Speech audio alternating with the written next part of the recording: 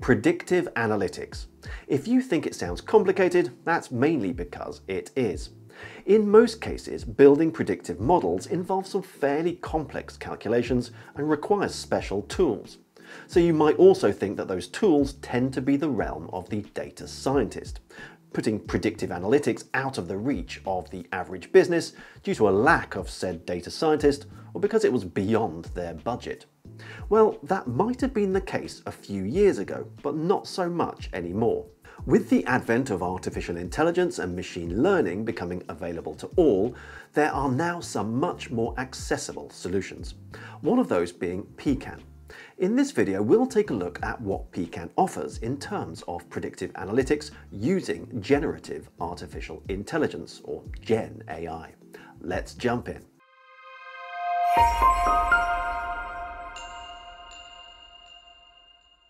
Hello and welcome to Learn BI Online with me, Adam Feiner, helping you do more with data. Predictive analytics isn't something I've really covered on this channel, so when Pecan approached me asking if I'd like to check out their tool, I took it for a spin and decided it was something that you guys might be interested in too. Full disclosure, Pecan are very kindly sponsoring today's video. I'm going to be demoing their platform for you, but they haven't told me what to say, so it's completely my review. If you want to check them out for yourself, there's a link in the description below. If at this point you're asking yourself, what is predictive analytics? It's essentially using data, statistical algorithms, and machine learning to predict future behavior, trends, and outcomes.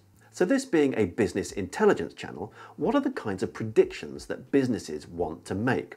Well, there are a few very common use cases, things like revenue prediction or churn, which is predicting how many existing customers might stop using a product or service in the future.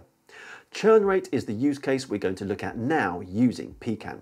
So let's jump onto my computer. Here on Pecan's website, it says reimagine machine learning with Pecan's predictive Gen AI, or generative artificial intelligence. Level up your skills and impact with machine learning. Start your AI journey today. It also says zero data engineering, no data scientists needed, and coding optional, which sounds great. You can sign up here for a 14-day free trial, and when you do and you log in, you'll be greeted by Pecan's AI assistant, who says, I'll assist you in formulating a predictive question. I'll then create a SQL notebook to build a training set. So what would you like to predict? Well, in our case, I want to predict customer churn, so I'll send that.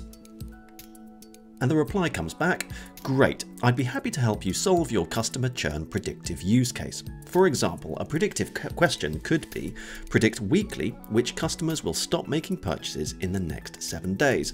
This is just an example and we can refine it to better suit your needs.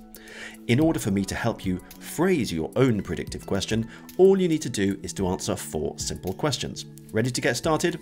Let's start with the first question. Who or what is the subject of your prediction?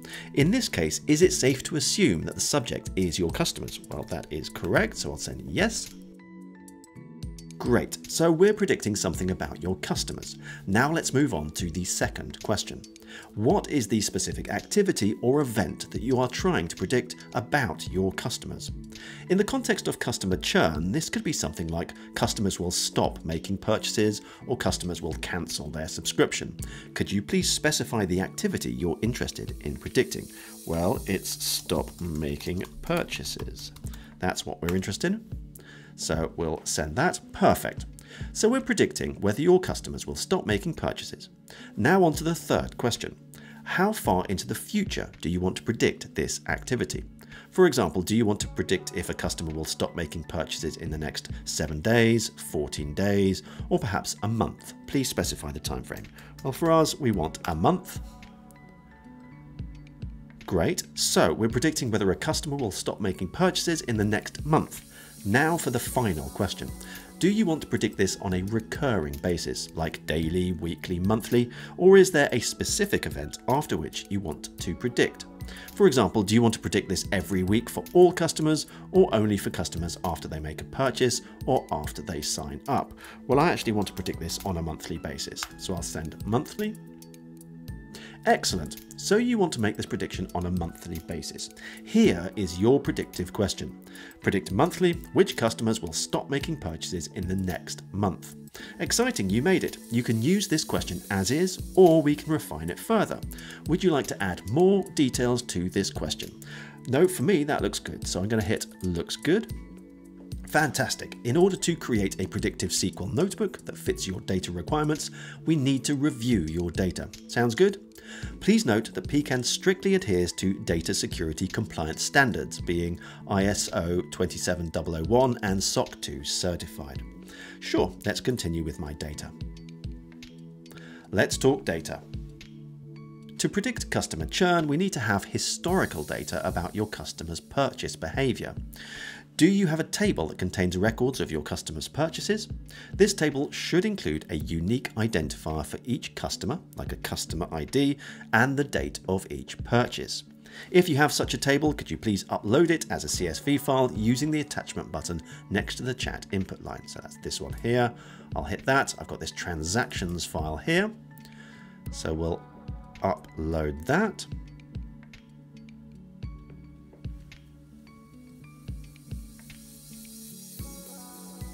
And we'll send it.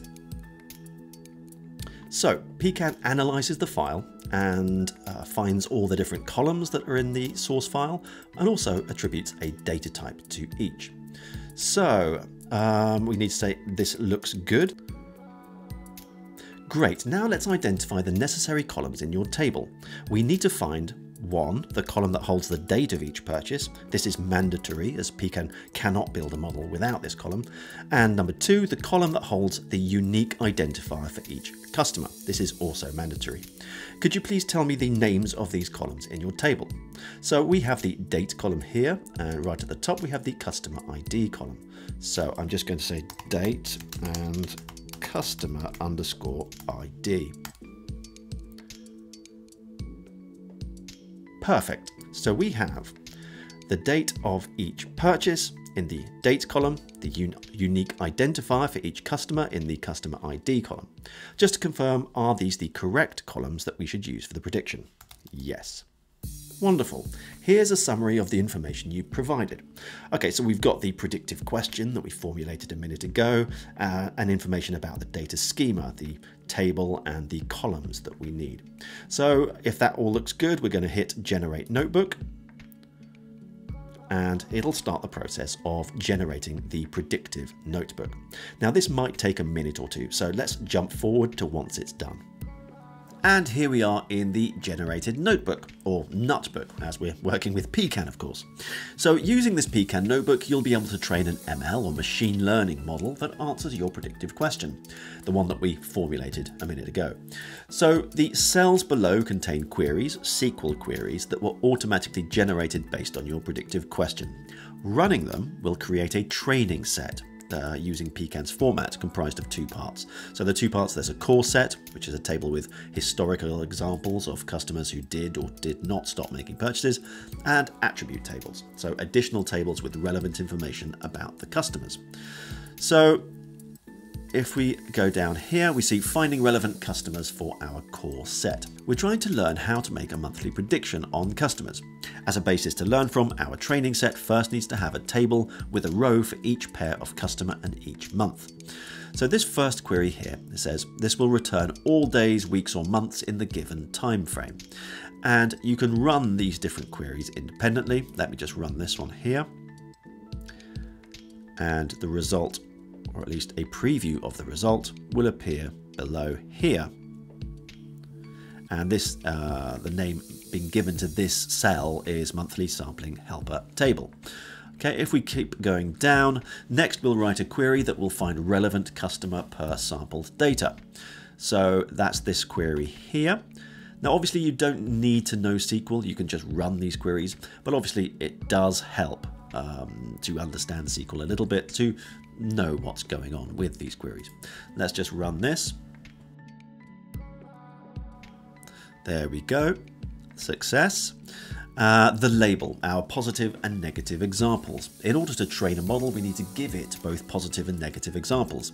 In our context, the positive examples are customers who stop making purchases in the next month after each sampled month. So this query below will now find positive and negative examples from historical data. Let's run this. And there we go. Did the customer stop making purchases within next month? And for each customer ID, we've got yes and no. If we keep going down, additional useful data to help train the model. As mentioned, it's important to include additional tables with information about our prediction subjects. At Pecan, we call these attribute tables. We used your data to create a sample attribute table. So that's this one here, attribute 1, using the file that we uploaded for additional data features. And we can see here it's taken some of the other fields from that file. Let's run this query. And there we go, it's successfully run that query too. If you want, you can just click this button here to run them all, but if you want to sort of understand step by step what's going on and the results that are being returned, then you can just do one by one. So, and that's it. We're now ready for Pecan to train the model. Let's review what we did. So we created a table, the core set, that samples the history of customers, determining whether they stopped making purchases or not per each sampled date, which serves as positive and negative examples the model can learn from.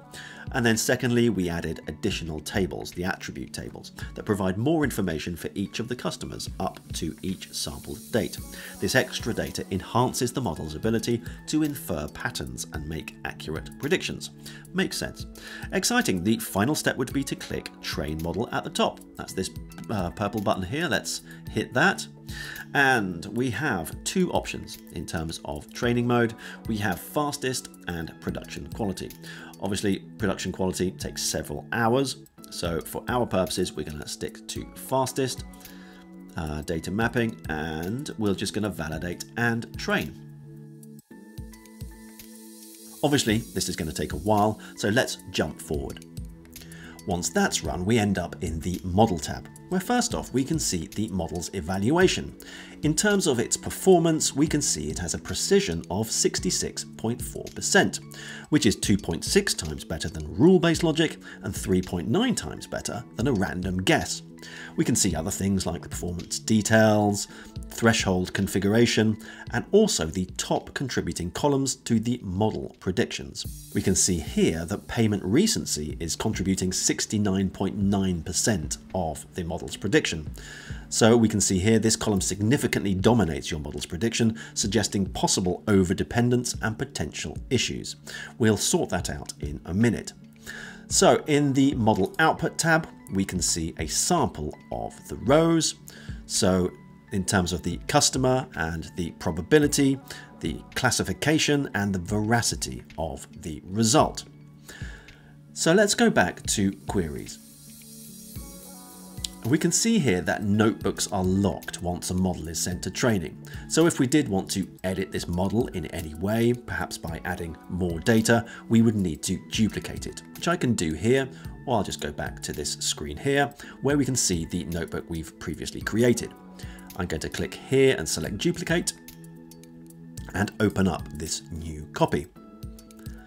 So in terms of importing or adding new data, we have this section here where we can choose to add new data. There's this customers file. In fact, I've already included that here. So I can generate this as an attribute. This will create a new cell.